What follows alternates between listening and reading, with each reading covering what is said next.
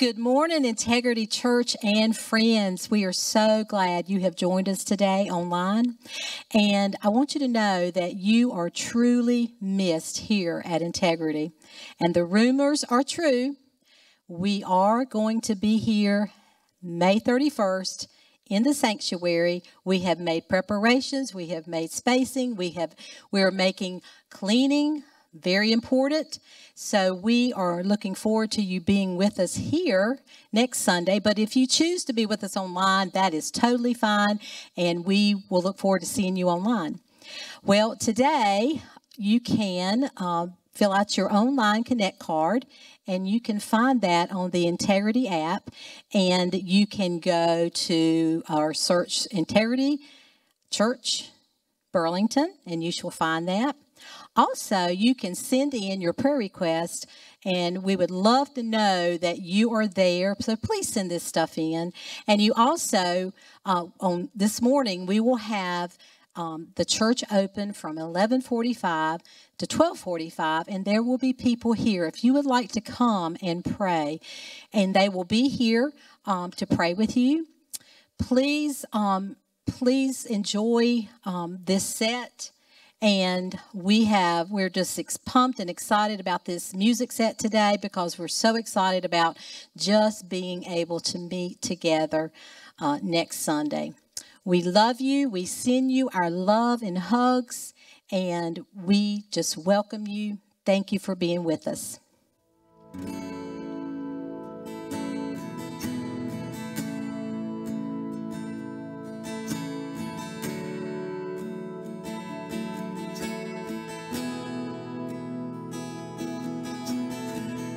Soul once torn and beaten, left without reason to move on.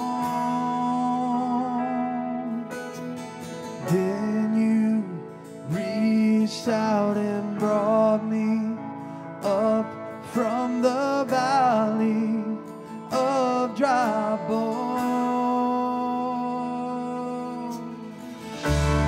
You are the God that saves. You are the one that rescues me. You rescue me. Oh, you are the God that saves. Then you call me from the grave. You rescue me.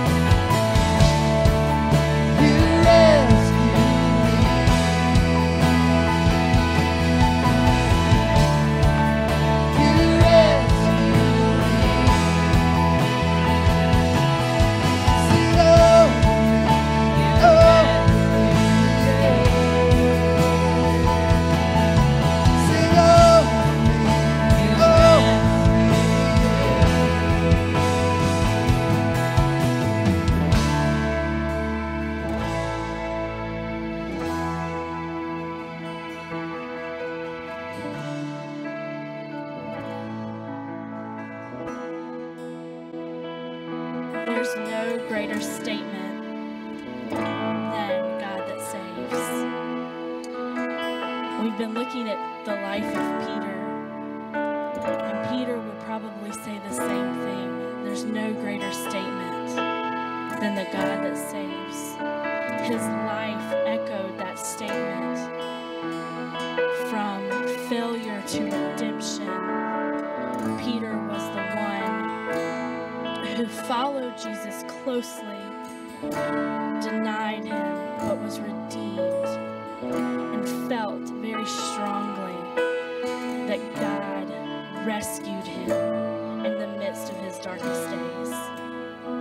Lord, we thank you for being that God that saves. Lord, in a time where there's not a lot that's reassuring or steady, Lord, you are the rock to which we can hold on to, and the one who never changes, and we're so thankful. Lord, I pray that today we would hold tight to that redemption and grace that you offer us. We thank you for that reassurance that you give us. And it's in your holy name.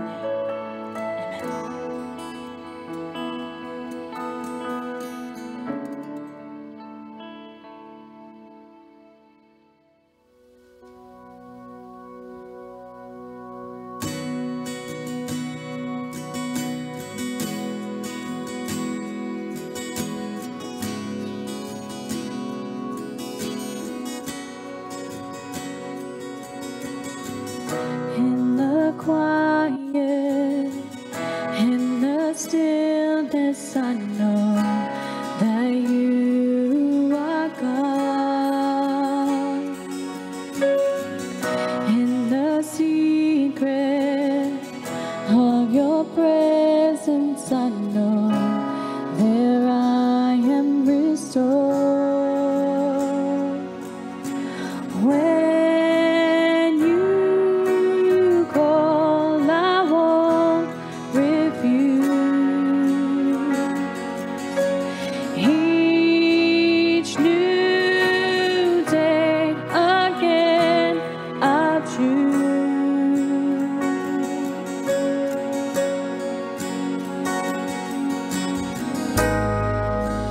There is no one else for me, none but Jesus, crucified to set me free. Now I live to bring him praise. In the chaos and confusion, I know you're sovereign still. In the moment of my weakness, you give me grace to do your will. So when you call, I won't delay. There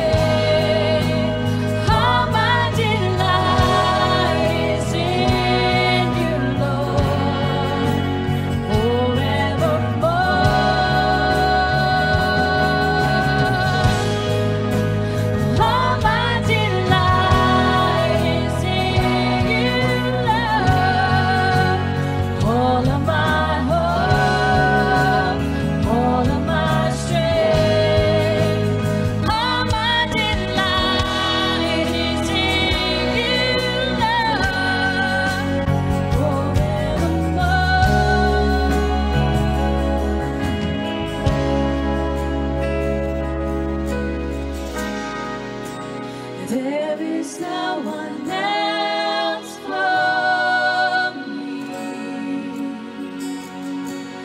None but Jesus, crucified to set me free. Now I live to bring Him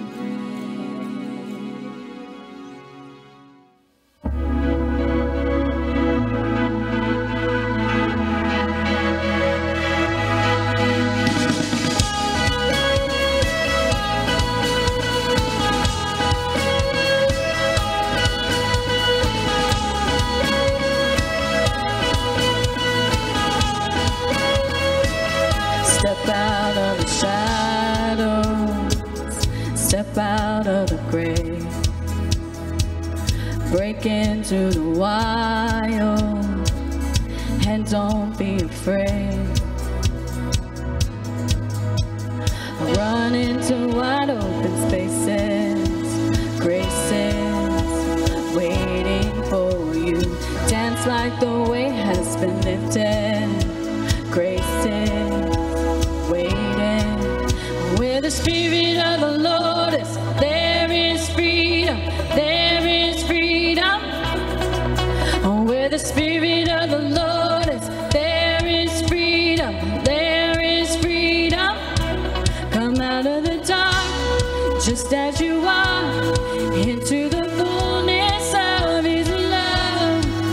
Oh, the Spirit is here, let there be freedom, let there be freedom.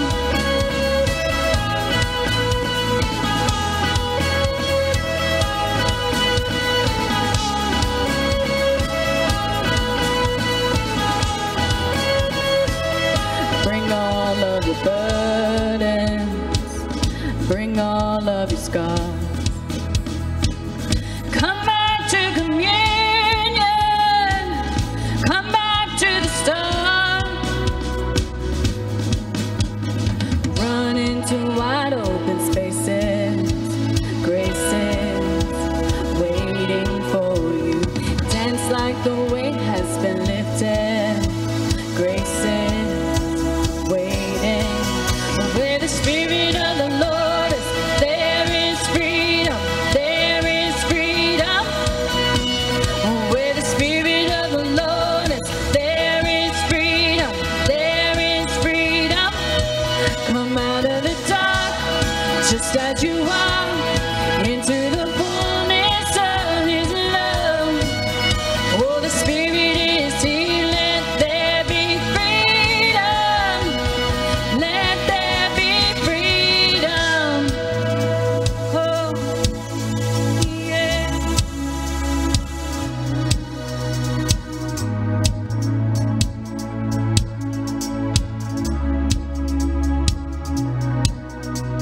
Chains will fall, prisons shake at the sound of Jesus' name. Lives made whole, hearts awake at the sound of Jesus' name. Chains will fall, prisons shake at the sound of Jesus' name. Lives made whole, hearts awake at the sound of Jesus' name.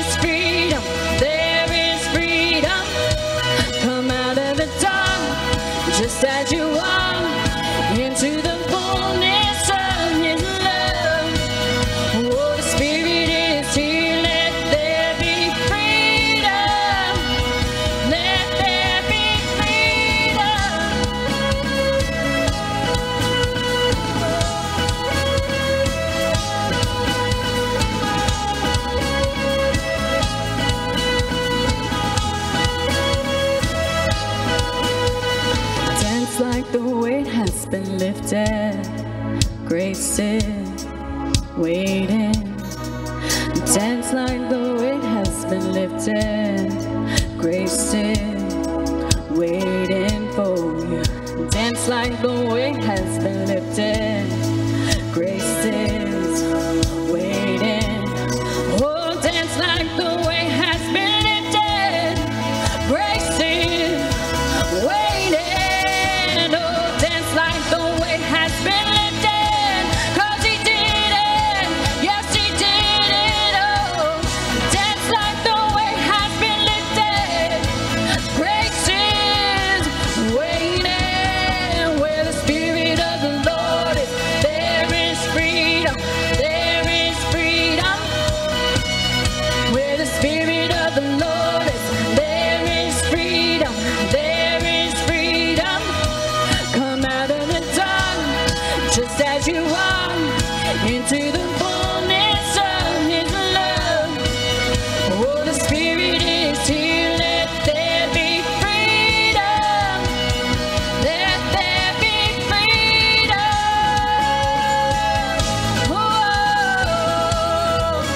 let there be freedom.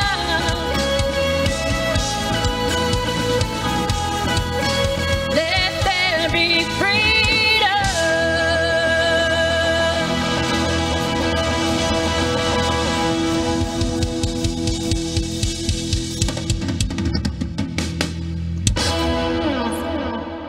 So, hi, Integrity family. This is Bud. We're here in what looks like probably an unusual situation, right? You're not used to tuning in on YouTube or Facebook and seeing this. Well, we're going to do something this Sunday today that's a little fun, and so we've been in this series called Jesus Through the Eyes of Peter now for a number of weeks, and we're going to wind it up here next weekend on the 31st, and but I wanted to do something like this. I wanted to have some of my friends and to kind of talk about their favorite Peter stories. And so with that, I'm going to introduce my friends in just a couple of minutes. But I want to just encourage you to take a look on our app at the notes. You can find those notes on our app. Go to the sermons section and go to sermon notes, and they'll be there. You want to take some notes. You want to just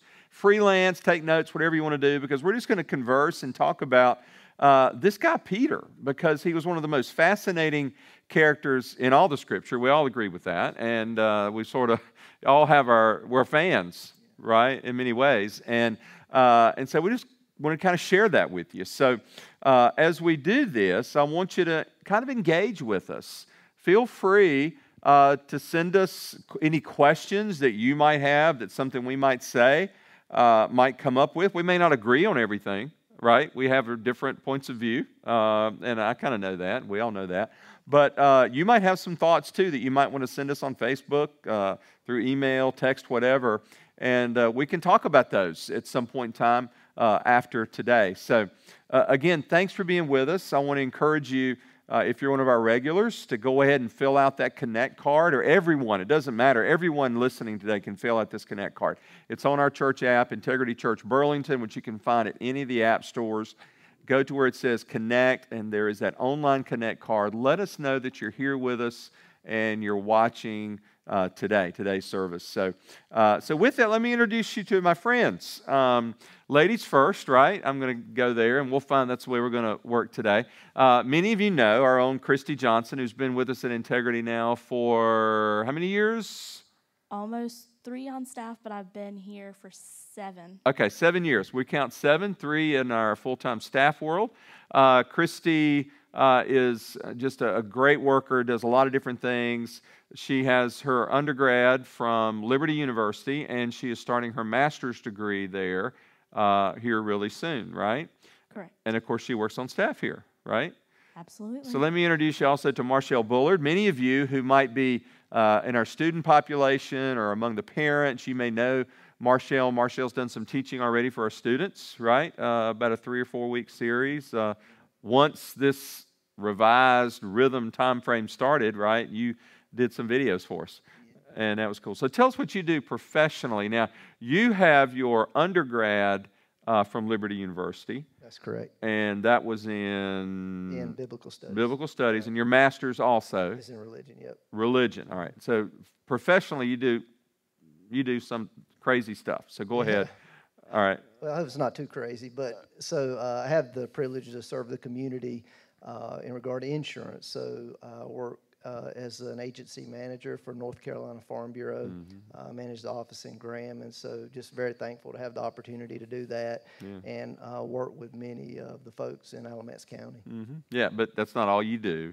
You're also, you and your wife run Faith Christian Academy. Yeah, it's hard for me to take credit for that, though. I just serve on the board of directors, and I'm a mouthpiece for Faith Christian Academy. Let's be clear about that. So my wife, Carmen, serves as the principal there, and she is the engine that makes that vehicle move. Yeah. So, And you also pastored for a number of years. Yeah, I've been bivocational since 2002. Yeah. Serving in the ministry. Here and abroad. Here in the States, in Las Vegas, I helped with a church plant there back in 2002, 2003. I've worked with local pastors in Kenya and still do through an organization called Mission Link International out of Charlottesville, Virginia, and still very, very much involved with a lot of work going on there, cross-cultural church planning, been involved with a pastor, and we have over 6 churches we've planted there. A school in the slums of Nairobi, Kenya, the Korogocho slums. Cool place. We ought to go there sometime, bud. 750,000 people in 2 square miles. 2 square miles. Korogocho is Kiswahili for crowded shoulder to shoulder. So, but it's we have a school there with over 400 children through kindergarten through 8th grade. Neat, man, that's awesome. And you started a church here. Started a church here. Yeah, pastored here back in 2007, and just really felt the Lord leading us here to integrity. I don't know. I'm all confused on time with this. Yeah, it's okay. Everything with the COVID. Right. Yeah. No, I get it. Just not too long ago. So the kind of end of the year, first this year. We felt the Lord telling us that too. So you were obedient. So that's good. My other friend is Kevin Jordan. Kevin and his lovely bride, Kimberly, were part of the founding group for Integrity Church, and that's pretty cool. And now we're back together and all that good stuff. Kevin, longtime friend for so many years, has his Pensacola Christians, where he received his undergraduate degree. And he diverted a little bit from the rest of us with his graduate work. He got his master's in chemistry from UNCG. So, Kevin, tell us about what you do these days vocationally, my friend. Nothing with chemistry. I was in the process of eliminating careers. That is what my college was all about. I run and part of a small real estate appraisal firm in Graham, Main Street Appraisals, and have had the privilege of doing that for the past 18 years. Busy little firm. Have the opportunity to work with my father-in-law, and my son-in-law. There you go. So it's a family business in more ways than one. Right. And then, of course, my wife runs Converge Coffee Bar and Cafe, and I'm part of that. And so, that's what we do. Good stuff. Anyway, love to hear your stories. So Peter, a pretty fascinating guy. We all agree, right? Good and bad. And let's talk about the good and the bad as we do this, right? So Christy, ladies first, as I said. Let's start out by you sharing your favorite story, your favorite Peter story. Okay, so when we just started discussing Peter's always been one of my favorites. And when asked this question by you, I struggled for a little while to figure out exactly where I would go with this, because I see Peter as a character that I relate to in a lot of different ways.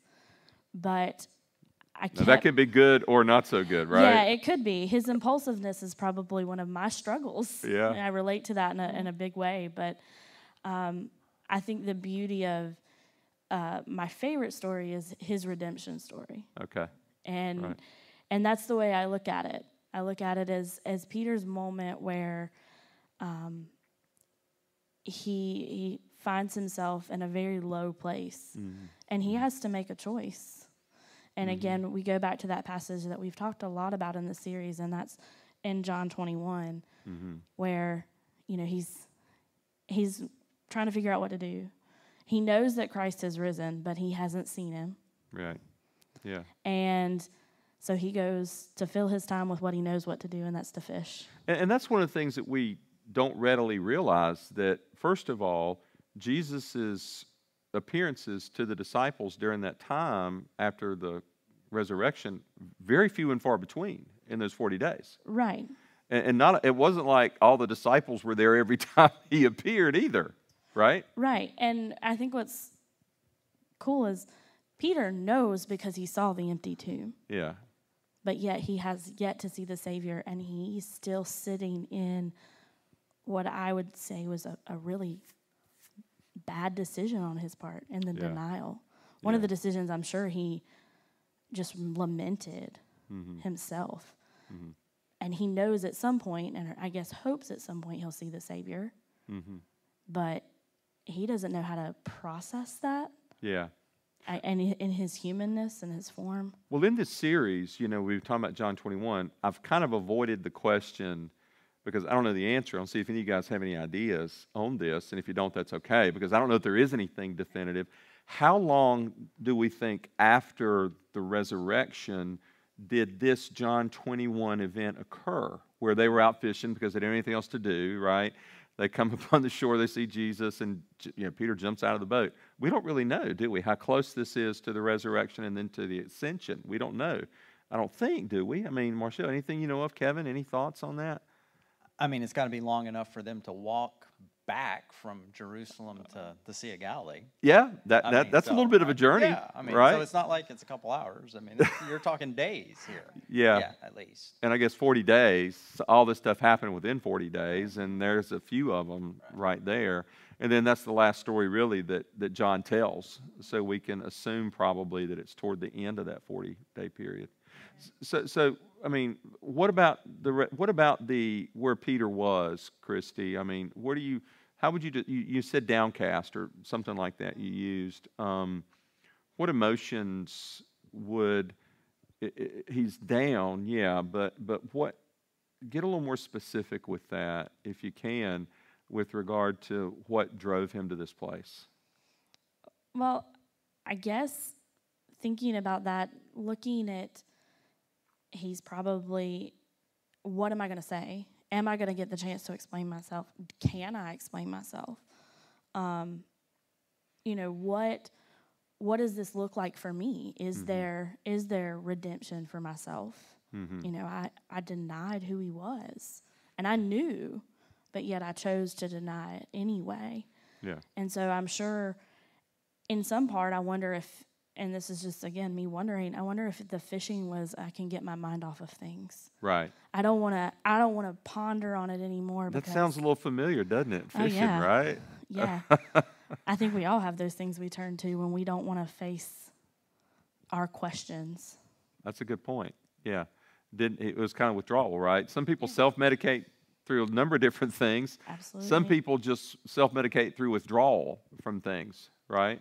Right. And even if it wasn't, that, it was just, I've got to get away. I've got to think about things. And I look at the disciples and, okay, we'll do the same thing. Yeah. And so they go with him. Again, it's something that's familiar. Yet again, only like 6 went with him, I think, right, in this story, right? And so, that's right. And so not everybody, again, was there. Kevin, how about your story? Yeah, this one, kind of comes to the end. What do you like? Well, when you ask this question, the first story that comes to my mind is Peter's denial. And if you look at that night, that last night that he's with Christ, you see this whole arc of a story of failure. Yeah. Right off the bat, he's going, Christ, I'm going to be with you till the end. I don't care if the rest of these guys abandon you. I'm going to be there. And then Christ goes, well, come with me and pray. And they go to the garden and pray. And what does Peter do? Well, with the rest of them, he falls asleep. Then the next scene you see is they come and to get Christ. And what does Peter do? He whips out a sword and gets chastised by Jesus for trying to defend him. And then the last thing you see Peter do is go and deny Christ. And Yeah. he doesn't just deny him once. He denies him 3 times. Yeah. I mean, Yeah. he is insistent in his denial. Mm. And you go, why is that your favorite story? Well, I just relate to Peter a lot because you see Peter in all of his humanness. Yeah. You see him because he's a brash person. Yeah. He's a zealous person. Yeah. He is like, this is what I'm going to do. And in that story, you see how our humanness fails us every time. Mm. Yeah. Yeah. He had good intentions. He did. He His did. good intentions failed him. Mm-hmm. His intentions was, I am going to stick with you, Christ, until the very end. That was his Yeah. intentions. I don't believe he was saying that and didn't believe it. I think he truly believed that he was going to be there till the end. Yeah. And it's interesting that the only one that was there to the end was John. True. John was at the foot of the cross, and because John's there till the end, Christ bestows on him the greatest honor of taking care of his earthly mom. That's a great point. And I think when you think of your story, Peter's sitting there going, I failed. Right. I could have been there till the end, and I wasn't. Wow. And that's got to be playing in his mind. So you see that failure of good intentions. I also think, our passion, we Yeah. can be passionate about something, and even our passion will fail us. Because Peter was passionate. He was known as a zealot at that time. I Yeah. mean, when he got onto a cause, till the end. And he's the one who whips out the sword. He's the one who tries to defend Jesus right there. But it's interesting that the person he tries to defend Jesus against is the only person in that band who's not armed, and that's the servant of the thing. He doesn't go after the soldiers. He doesn't go after the guys with the clubs. He doesn't go after the guys with the swords. He goes after the guy who was sent as an observer, just the servant of the high priest. He's the one that Peter goes after. Christ is like, put the sword away, man. And the last thing I see Peter, his failure, his humanness, his promise. He made a promise to Christ. I will be there till the end, and that failed him. Yeah. And so many times in my own life, I just think I have a passion, I have a goal, I have good intentions, I make a promise to myself, and if I, in my own power, in my own humanness, it fails me. Yeah. How many times have we had good intentions just on something? Just think about just on weight loss or something, or Yeah. I'm not going to eat that cookie or something, We eat the cookie. And we eat the cookie. And Christ talks about that because he says, the spirit is willing, but the flesh is weak. You may have good intentions. Yeah. You may be passionate. You may have you may be zealous about something, but it'll fail you because of the flesh. And he said that right after they went to sleep on him, right? I mean, yeah, that was that's right there. Where he said that. Peter He saying. said the spirit may be willing, but the flesh is weak, guys. Yeah.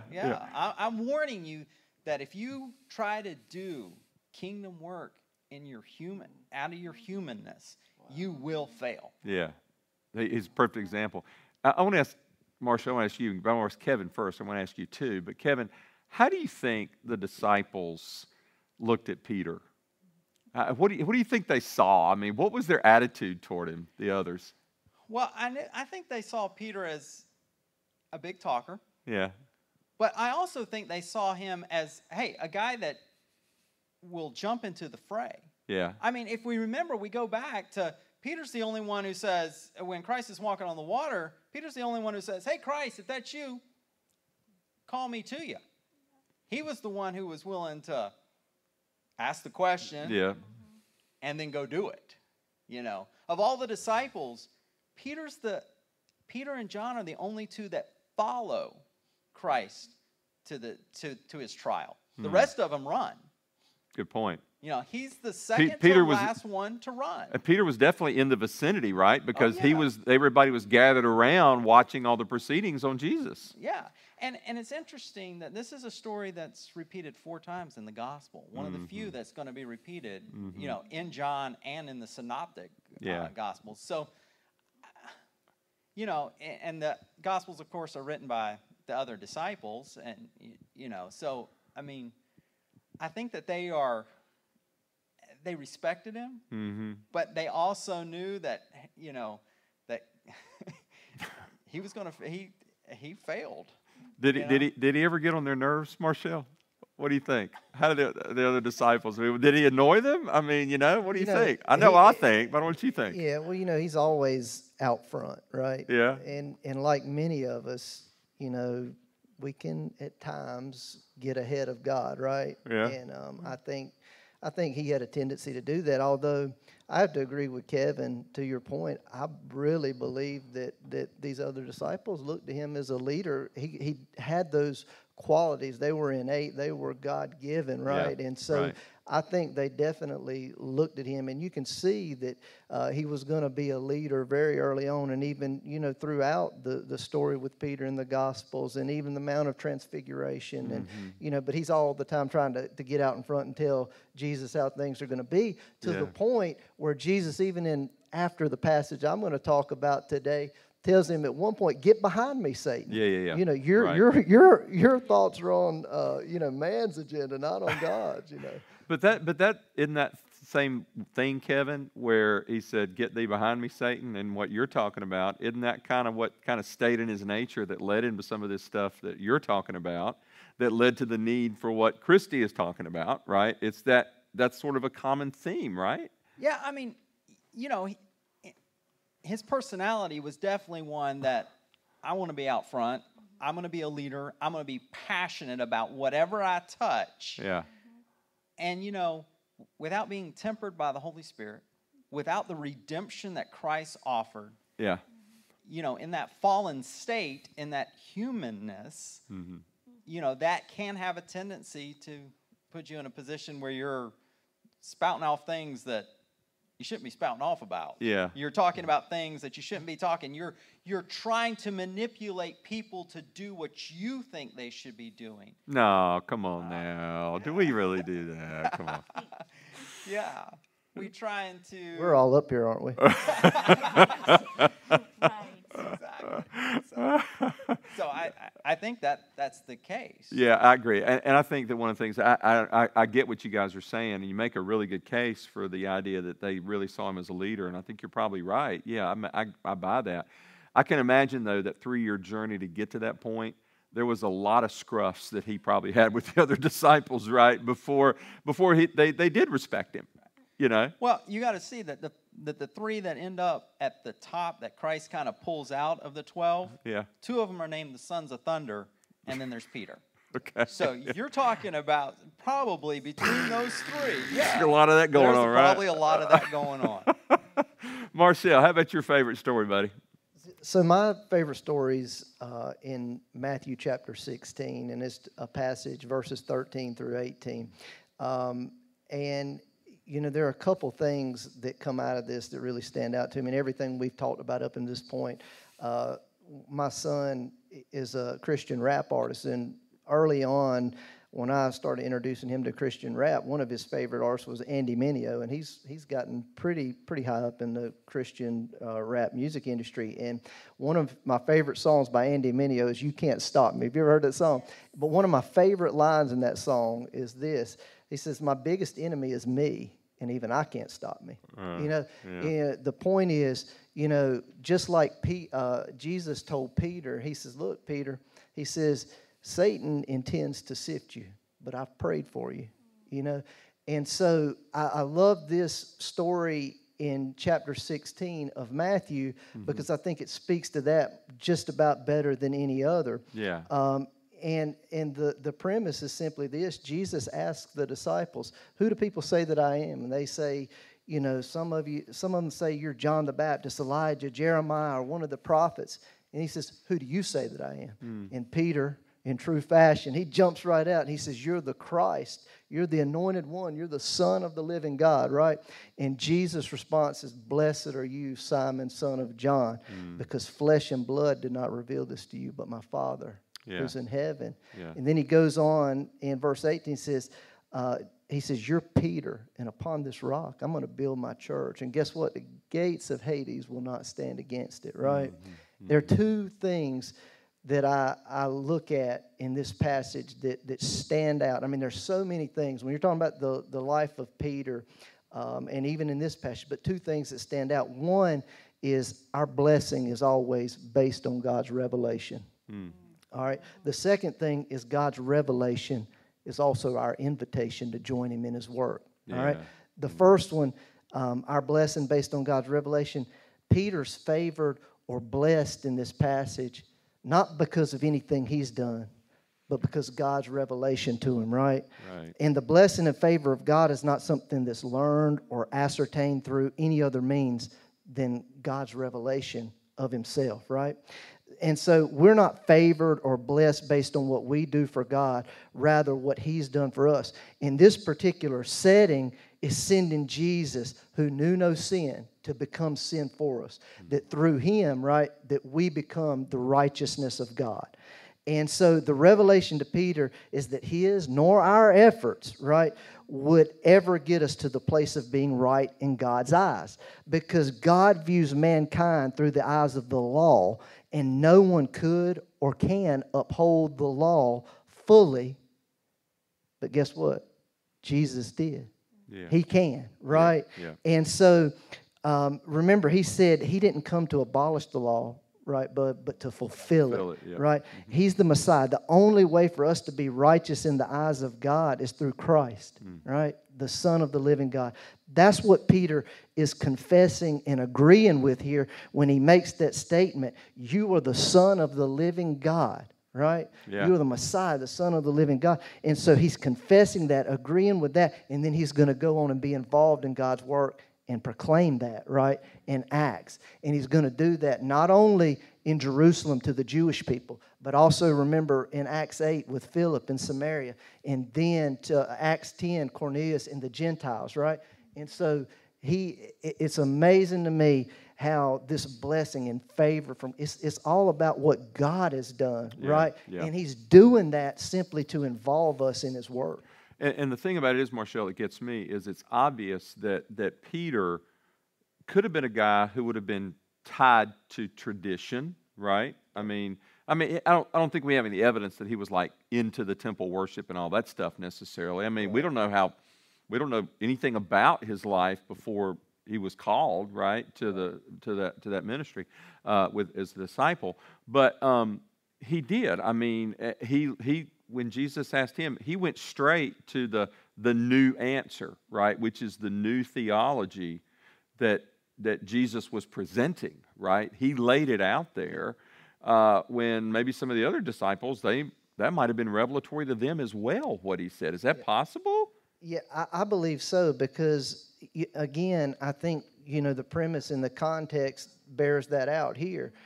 Because what we have to remember is, we're in first century Jewish culture here, right? Right. We are in the throes of the Pharisees and the Sadducees, and in that context, what did the things you do make you right with God? That was the premise of their teaching. And what he's saying by proclaiming you're the Christ, the Son of the living God, is he's saying there's nothing that we can do to be right with God. It's what God has done by sending you, Jesus, to save us. Pointing to Him. Yeah, it's all about you, big guy. Exactly. So the law in the Old Testament had the purpose of guidance, but it also had kind of a salvation, or salvific is the word, purpose in following the law would be a way for someone to be justified, right? To ultimately have eternal life. But the law in the New Testament was more of a guidance. It's more of how God, He says I came to fulfill it, right? That means you still live it out. I am salvation. The law is no longer salvation. I am salvation is what He said. And Peter got that, right? Absolutely. But the law is still important as well. Oh, yeah. I mean, He came, right, just like you said, to fulfill the law. Yeah. God's concerned what we do. Yeah. And where we fall short, He's filled up what is lacking in our lives. Christy, so there was this pivotal moment that Marshall just brought up, right? And ultimately, after this redemption event that you're talking about, cool things happened after that, right? Matter of fact, hey, guess what? We're starting back. We're going to start back, coming back to our campus on Pentecost Sunday, right? Talk a little bit about what happened next that really kind of cemented this I don't know, this aura that he had that Marshall brought up. Right. So we all know, well, we may not all know, but Jesus ascends. He leaves. Prophetic. We know he's coming back. But then the apostles are left, and they gather, and more apostles are called. But at Pentecost, and that happens after Pentecost, but Jesus doesn't leave without making a promise. I'm going to send my spirit to be with you, to guide you. Yep. And the Holy Spirit. And on what we celebrate as Pentecost, the Holy Spirit descends, and Peter preaches this sermon. He's kind of the central figure. Yeah, he's the central figure right? of all of this. Yeah. And again, it comes back to that redemption moment of here he has this revelation himself. I don't think he knew what to expect. I don't think he knew what was going to happen. And all of a sudden, this Spirit comes over him, the Holy Spirit, and he begins to preach to the nations. Yeah. And the church explodes, fulfilling what Jesus has told him in Matthew. Yeah. I mean, that begins the church, and Peter becomes the rock on which the church is built, particularly in the Jewish nation. So you two guys are both guys who, in terms of your ministry work and your profession, you guys just kind of roll with the punches. Whatever kind of comes up next, okay, if God's in it, I'm in, right? I mean, you know, we heard some of your mission work. I mean, Kevin's wearing his shirt, Global Health Outreach, right? And one thing you didn't even mention, right? We didn't, is the fact that you're deeply involved in leading mission trips all over the world, medical. You're the leadership guy taking a bunch of clinical professionals to places. So bottom line is, you kind of just roll with it, right? And so, Christy, what you said is that Peter didn't know what to expect. Right. He just kind of had, let's just roll with the punches kind of deal, right? And I believe he followed what he knew to be the right thing to do after he has the conversation with Jesus. Well, he didn't know what Pentecost was going to be like, but he jumped in and he had this sermon that probably just came off the top of his head, right? Well, I think it's interesting that when you see Peter in the first part of Acts, you see the same Peter, except you see a redeemed Peter filled with the Holy Spirit, because he's still the same brash, loud, speak first, think later kind of guy. I mean, here's a guy who goes before the Sanhedrin, the people who just a month or two and a half earlier had killed Christ. Right. Yeah. And they say, Peter, stop speaking, or stop preaching. And he goes, I can't stop preaching. Yeah. I'm going to leave here. I'm going to leave here after you tell me to stop, and I'm going to go preach in the temple. Yeah. I mean, that's what I'm going to do. He goes up to a guy who's lame, and the guy's going, please give me some gold and silver. And Peter looks at him and goes, I ain't got no gold or silver, but what I do have, that's what you really need. I'll rise up and walk. Yeah. That takes some brashness. That takes some ability to just speak. Yeah. That takes some boldness. Yep. Because if any of us are walking up to a guy who's asking us for money who's lame, we'll probably think twice before we say, hey, rise up and walk. Yeah. But Peter's that same brash, loud guy. He's just been redeemed. Yeah. And he's been filled. Yeah, that's a great. So, Marshall, come back to this. What does that mean as we see the Peter moving forward? What does that mean for us? I mean, what does that tell us? I mean, so here's what I can be skeptical. I can say, well, you know what, Kevin, I'm not that brash. I'm kind of reserved. I'm kind of, I don't, everything's got to be measured for me, But Marshall, I don't know that that's a valid argument, is it? I mean, as we look at Peter, what do you think? That's a tough question. It's more of an opinion kind of thing. But what does that say to us about the way we need to respond when God calls us? Well, I think when God speaks, it's pretty simple. When you look at the scriptures from beginning to end, to Moses, to David, to the prophets, to the disciples, the Apostle Paul, whomever, I think the scriptures are very clear. When God speaks, he speaks with intent and with purpose. And it typically always revolves around bringing his kingdom here to earth, right? And so when he speaks, it's the duty of those who hear to respond in obedience, right? Yeah. So the principle is, God's revelation is our invitation to join him in his work. And I don't Right. think that's different for anybody, you know, regardless of what it is. If it's speaking to somebody on a mat about getting up and walking, or if it's like the young man that came to my house last Thursday when I was prepping for the graduation? Yeah. Yeah.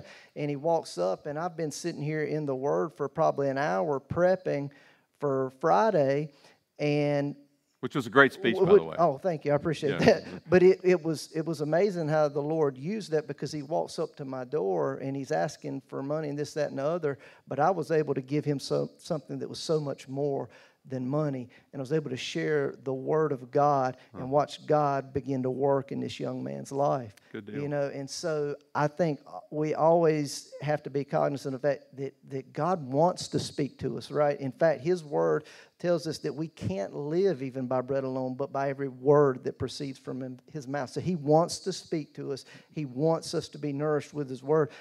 And he wants to speak to us in such a way that we become involved with what he's doing. Yeah, yeah.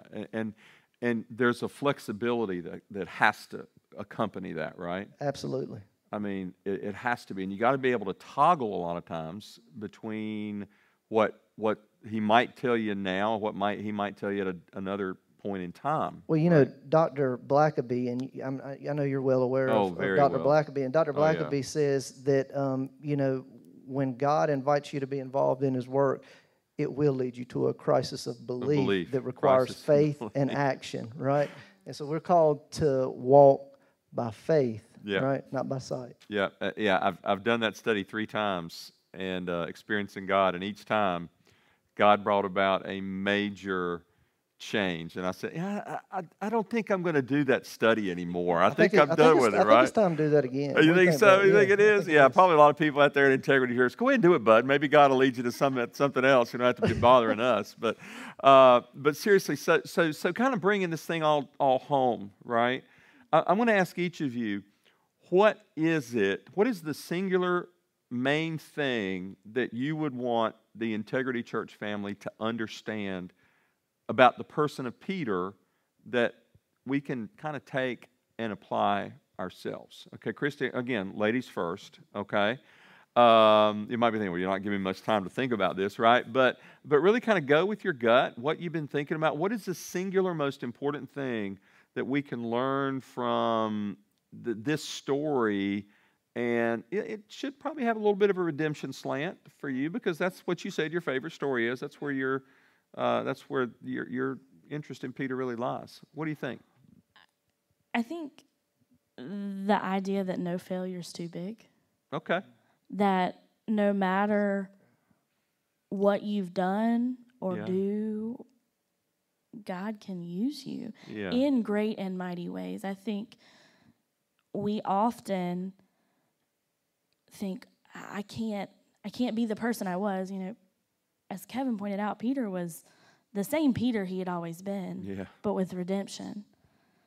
We often become hindered by our own failures, and we become scared to do what God's called us to do. Okay, great. Yeah, absolutely. And I think that no failure's too big. No failure's too big. Wonderful. What do you think, Marshall? Something that ties into what you shared with us today, but something that you would really like for the Integrity family to get a hold of.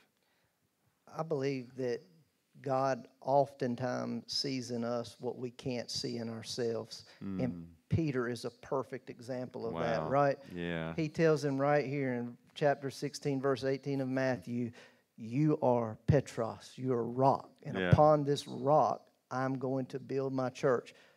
Peter, I don't think, saw himself that way. And I think the takeaway for us as believers is we need to know what God says about us. Not what somebody else says, not even what we think. Because most of the time we're wrong and they're wrong. That's great. But God's never wrong. That's great. So Jesus sees in us that which we cannot see for ourselves. That's awesome. That's great. No failure's too big. Kevin. Well, I kind of would echo what Christy said, but, you know, more than that, Peter is a story of hope. Hope for each of us. You know, that, you know, Peter in his humanness failed. But regardless, there was a hope in Christ. There was a place in the body for him, for a brash, somebody who sticks their foot in their mouth, which gives me hope. And there was a purpose in the plan Yeah. for him. Yeah. And I just think of that, you know, we're called to be the body of Christ, and we Yeah. fit together, and no matter who you are, what your personality is, no matter what your failures are, what your story is, there is a place in God's plan for you. Right. And that's, you know, ultimately, it's a story of hope for each of us. Yeah, story of hope, purpose and plan applies to us, right? Yeah. Purpose is kind of the bigger, broader kind of thing. The plan's a little more specific, right? Yeah. And that's okay. Yeah. That's okay for us to you know, to live into things, trial and error, right? We're not always going to get it right the first time. And as we can probably all say, for all of us, the answer that God directed us to is different in different stages of our lives, right? Another great point from Peter is stay flexible, my friend, right? And stay ready to do whatever God wants us to do, right? Absolutely. Marshall, anything else to close, my friend?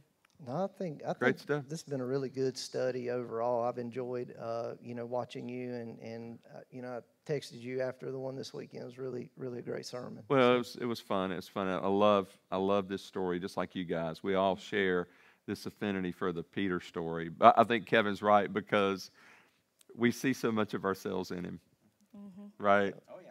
I mean, and that gets Most back. definitely. And that's what really leads us back to that hope that you talked about, right? And the failures, that no failure is too big. So this has been awesome. So Kevin, would you close us out in a word of prayer and just a prayer of blessing over the Integrity families? We kind of try to take these points and really try to live them in our lives on a daily basis. Thank you, buddy. Dear Heavenly Father, we come before you, first of all, in awe. In awe that you would care enough about us that you would use us to spread your word, to further your kingdom, to be your body here on earth. Yes. You called us. And we are amazed at that. And Lord, as we have looked at this life of Peter over the past several weeks, this guy who, in all of his humanness and his mistakes and his failures and everything, you redeemed. You redeemed and you revealed. You revealed who you were to him. Yep. You redeemed his failure. And Lord, you indwelled him with the Holy Spirit, and he went on to do great and mighty things for the kingdom Yes, God. that we talk about even today, that we read about, and that we sometimes just stand in awe of. And Lord, you're the same God of Peter as you are of us. Yes. And you have called us to be part of the body. You have redeemed us, and you have filled us with that same Spirit. And Lord, help us to go out of here, or when we turn this off, to just realize that, and to just think of that, and to claim that, and to live it. Lord, I know that we are excited about the opportunity that we have to be able to meet again physically in the next week or so. Yes, God. And Lord, we're just going to ask that you just be with us over the course of this week. Yep. And that you bring us back together, and that we are excited to worship you. Yes, God. And Lord, we just ask that you be with us, that you bless us in the name of our Lord and our Savior, Jesus Christ. Amen. Amen. Kevin, Christy, Marshall, thank you guys so much. Thank you. This is Our a blessing. blast. Yes. Thanks. I know our folks had enjoyed that. I enjoyed just having these conversations with you. It was great. So let me encourage you, if you're a part of the Integrity family, to go to the app, as we mentioned earlier, and fill out that Connect card. Let us know you're with us. Let us know on there in the comments section what you thought about today. Also, there's a next step section. If you made a commitment today, if there's something that you heard from this film today, or something that God just might have said to you in your own heart, let us know that that happened. If you would just kind of check where it says, I'm accepting God's challenge today, where it says that. So we'll know that God spoke to you through this today. Also, if you would, if you're a member of the Integrity family, please go to our website or to our app and continue to give. Thank you so much for your support during this time of revised rhythm, as we call it, and the way our Integrity family has been so faithful in supporting the ministry of Integrity. We'd love for you to continue to do that. So thanks again for being with us. God bless. We'll see you. We hope to see you on May 31st if things continue to go as they are. Now, let me say this. Not everyone is going to feel comfortable coming to campus. Can I tell you, that is totally cool. That is okay. You have to make the decision that is best for you and your family. So please understand that. We love you, whatever decision we make. We will be doing this live stream thing so that you'll be able to catch us wherever you are. And we're going to be as accessible as we can be. As a matter of fact, we've had to be pretty flexible ourselves during this whole time, right? We've learned some new things, and we're still learning. We're not getting it all right yet, but we're still learning those things. So thanks for sticking with us. God bless. Have a great day and a great week ahead. Thanks.